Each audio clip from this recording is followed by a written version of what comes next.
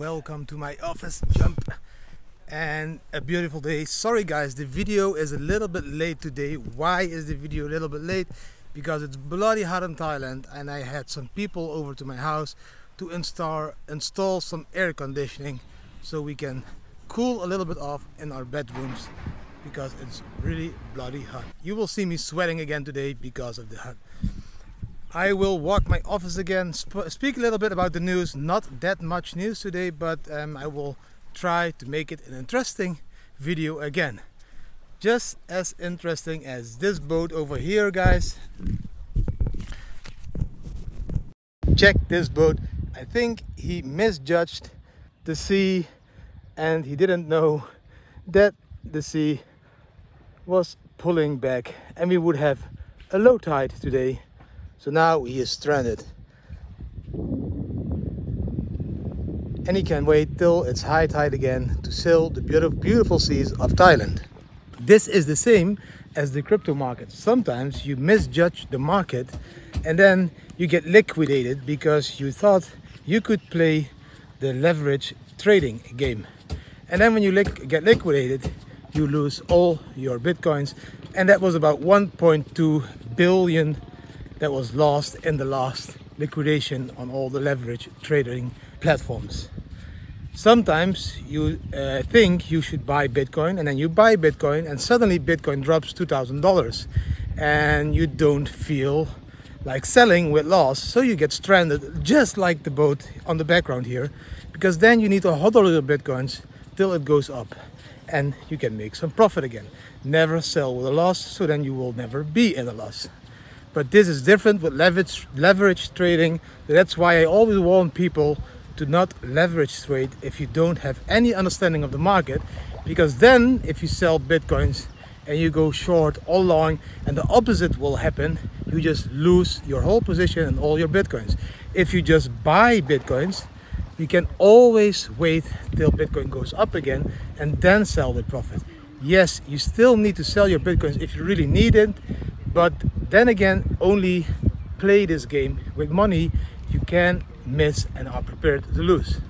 So very important advice you can take out of this boat stranding here because of the low tide in Thailand. The fisherman will need to wait now for a day. He will not be able to fish for a day, and after this beautiful day when the high tide is there, his boat will be floating again and he will be able to start to fish again and provide of some beautiful income for him and his family. Some short news about the Bitcoin miners, guys.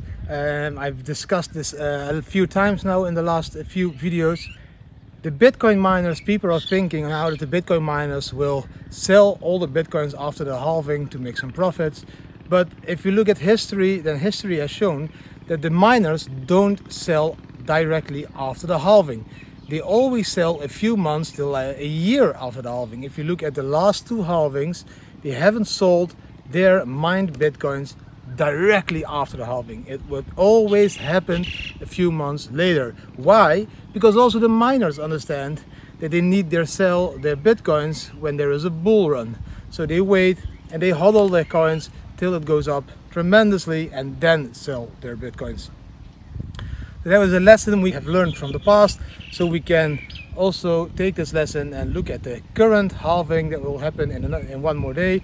Don't expect the miners to crash the market, but do expect the exchanges to crash the market, because they will have the upper hand now in new Bitcoins floating into this market every day. The miners will only have 900 Bitcoins now floating into the market daily, and the exchanges will have about 1200 BTC floating into this market daily now. So the control is shifting from the huge mining companies now to the exchanges. So I think it's really important that we start to watch the flow charts of new BTC into the market, but then done by the exchanges. I think that is now how to predict in the future if you will see huge crashes or huge runs, because we have seen this in March.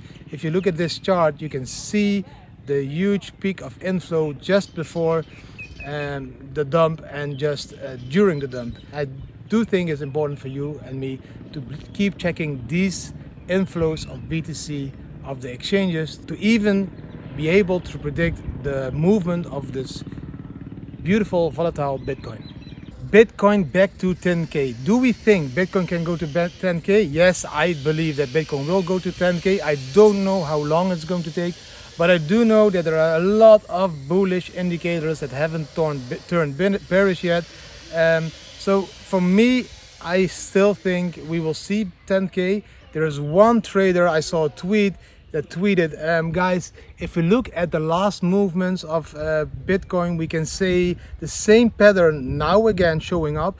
This would mean that Bitcoin would be up to 10K in like 2-3 days again, because it's showing after this huge top, the drop, and then the recovery. It's kind of the same with this drop, so it runs through 4 phases from the top to recovery. Just check the chart and you see what I mean. So we could see Bitcoin up to 10K like in 2 days again. Bitcoin can not only drop in 24 hours with 1500, but it can also run in 24 hours with 1500. That's the beautiful thing about Bitcoin. I love this market, and I love you know, to play this hodl / trading game, because if you are able to manage your portfolio, I keep repeating this, if you are able to manage your portfolio in the right way, you will never stress or have fear of losing everything or all that stuff that could, you know, play a role in your mind and play a role in taking profits or losses. So just learn to play the game. And I did it by just, you know, trial and error, but I also did it because I followed a few courses. One of the courses is the one of Crypto Crew University. You see the link below. I think it's a very good course that not only learns you how to trade, but also how to read indicators, but also how to see the macroeconomics having influence on assets like Bitcoin.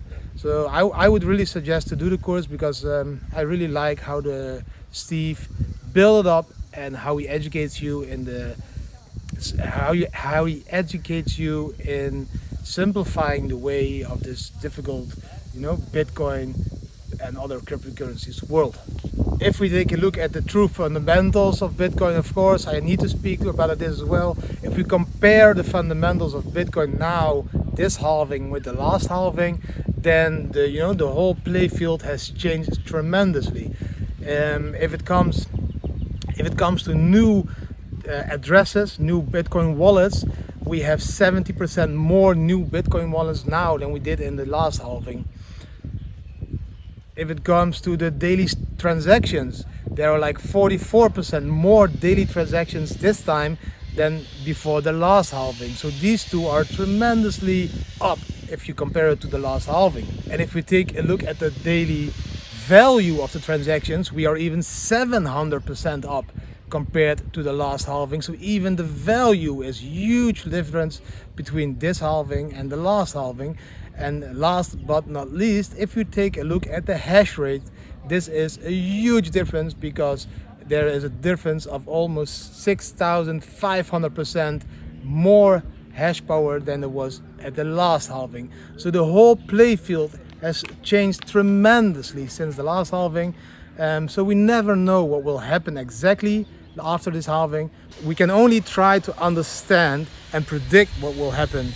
Just like the boat I showed you in the beginning of the video, he could have predicted the low tide because of indicators, because of time schedules, because of all the moon cycles, because of everything. He could have predicted the low tide, but he didn't. And because he didn't, he's now stranded on this beautiful beach here in Thailand. So it's all about, you know, reading indicators, reading signals, looking at the macroeconomics, and then make a judgment for yourself and decide, you know, to buy or sell or hodl. It's a game, it's a trading game, and you just need to learn how to play it. If you're not up to playing it and you just want a bright future for yourself and your family, or even just for your kids, then just make sure you accumulate 1 Bitcoin and hodl it for the next couple of years. Don't look at the market, just live life, and in a few years look back to your wallet and see how much this Bitcoin has increased in value, and you know, you will be also happy then. You don't need to play the trading game if you're just in it to support the true fundamentals and maybe make some profit in the future. Because either you leave your money on a bank account somewhere where you will have a negative interest rate in the future, or you leave your money that you're not using on a beautiful hardware wallet somewhere in a beautiful safe, and you just take a look at it in a few years time, and maybe Bitcoin will be $1 million at that time, and then you saved a beautiful Bitcoin till that point, which will be worth $1 million, which you can sell or maybe not need to sell, because Bitcoin is then worldwide accepted as a payment method. That's the beauty of the game. We all don't know, and we can all speculate, but you know, we will see where it ends at the end. There is one more thing, guys, I wanted to speak to you about. I saw this video of this woman in Australia being arrested because she was peacefully protesting against the lockdown and against, you know, all the stupid rules that now are created because of a flu that, you know, is killing a lot of people. But we have seen these pandemics, these flu peaks many times before, and we have always conquered them by herd immunity. This time governments have decided to take it from a different angle and now even arrest women that are peacefully walking the streets to stand for the freedom. This woman, yes, took her kid to the protest. We could debate if it's, you know, good to take your kid to a protest, yes or no. She stated that the kid you know, wanted to be there because he wanted to play in the parks again, and he wanted to hold a sign, please let me to the parks again. So, you know, this can be a huge discussion. You know, I don't know. For me, I always try to lead by example. So if I want to show my kids that I don't agree with governments, I would tend to take my kids as well. You know, I would say, look, you can always stand up to the governments or to the rules they create in a peaceful, harmless way. Because if you do it in a peaceful, harmless way, you're doing nothing wrong. But now we have seen the proof that that can be as wrong, because the law now states that you need a distance like 1.5 meters. I don't even agree with this being possible to be a law if we got not the opportunity to vote or agree with it being a law.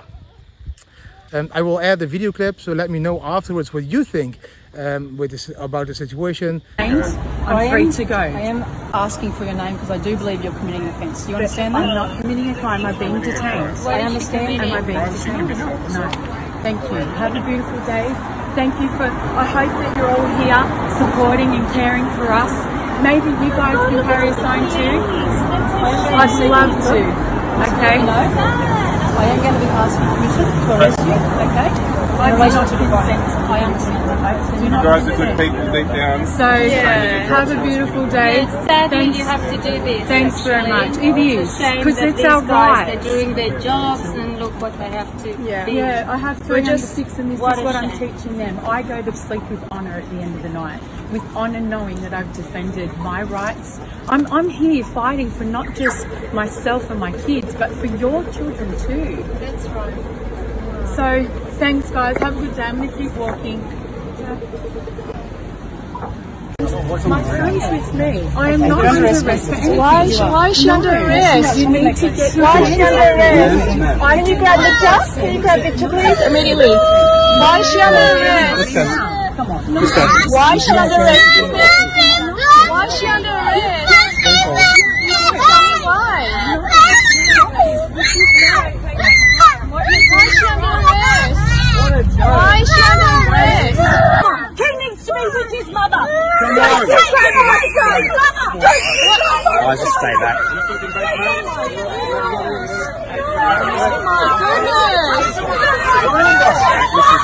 I'm listening to you. My goodness.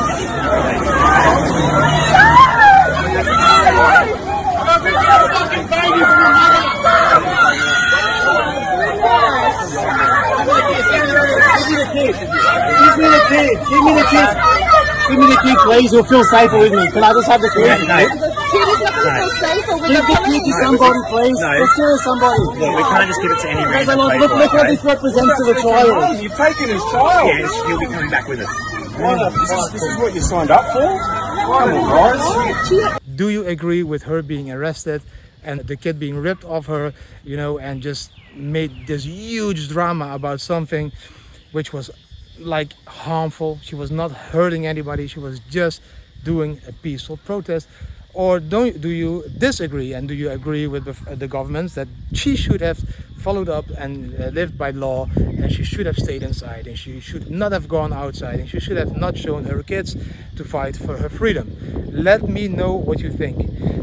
I think that is all what I wanted to tell today, guys. So I hope you enjoyed the video again. Please, if you do like the video, give it a thumbs up, subscribe to the channel, hit the bell button so you will be notified on every new video, and please share it with your communities so we get some more followers, watch hours, and we can monetize this beautiful The Bitcoin Family channel, so we can start and keep educating more and more people, and support the poor people all over the world by giving them donations out of the revenue we will make with this channel.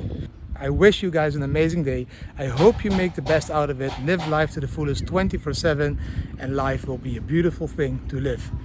See you guys tomorrow again, and sorry for the delay, but they were installing an airco at my place, so I couldn't go and leave the house behind. See you tomorrow. Bye.